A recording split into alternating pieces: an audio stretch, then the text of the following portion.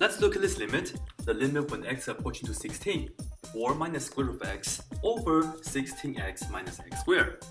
As usual, let's plug in 16 to x to see what we get. 4 minus square root of 16, which is 4 minus 4. We have a 0 on the top. On the denominator, 16 times 16 minus 16 squared. We also end up with 0 on the bottom. We have to do more work. In this case, because we have the square root on the top, right, the 4 minus square root of x, let's multiply the top and bottom by its conjugate first. I will multiply the top by 4 plus square root of x, and the bottom the same.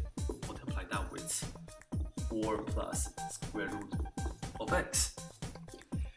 And in this case, we are going to end up with, okay, still have the limit when x approaching to 16. And then on the top, this is going to be 4 times 4, the 4 squared, which is 16, minus, you square that. Square of square root of x is equal to just x. On the bottom, we are not going to multiply this out. But then, we do see that this can be factored because both of them have an x. Look at this, I can take on x. I will have x, parentheses, we have the 16 left, minus another x, like that.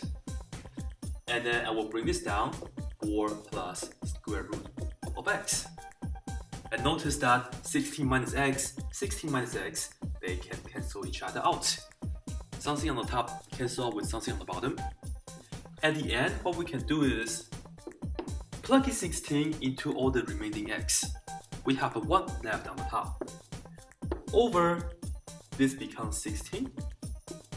And then we multiply with 4 plus square root of 16 instead of the parentheses. And let's see what we get for that.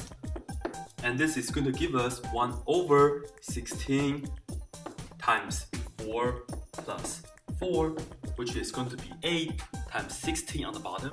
Altogether, 1 over 8 times 16, we have 128. And this right here will be the answer.